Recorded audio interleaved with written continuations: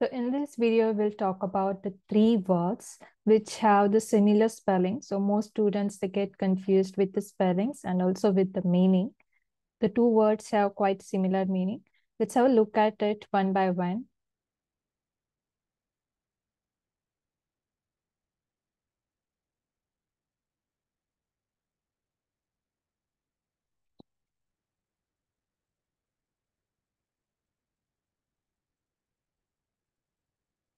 So the first word is weder. The word is weder.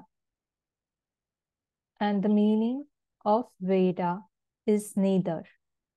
Weder is actually the connector. It is part of the connector weder knock. Okay, it's a connector. And the meaning is neither nor.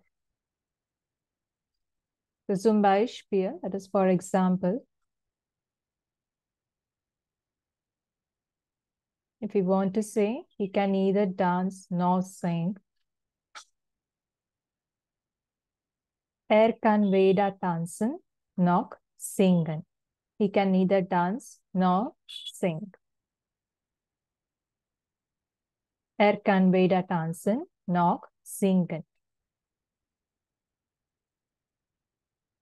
Now, one more word that is similar to this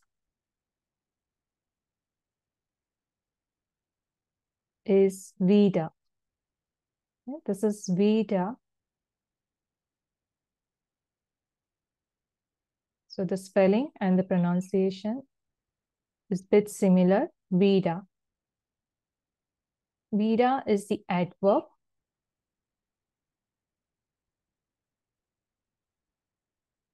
And the meaning is again. So when something is happening again, we use the word wieder.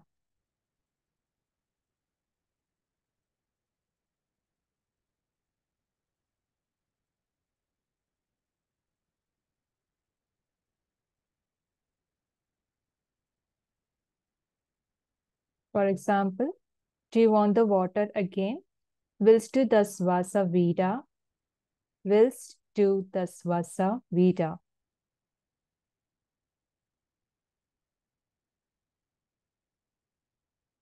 Now, one more word which is similar to this one is wieder. So this one is the preposition and also is the accusative preposition. So in German, we say accusative preposition.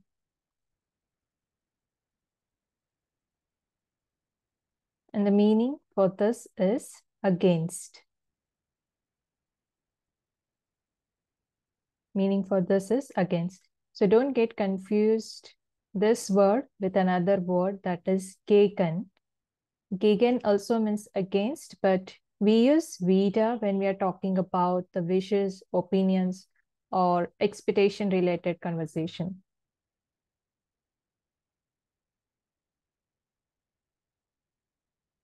Now, here, for example, Männer arbeiten wider die Natur.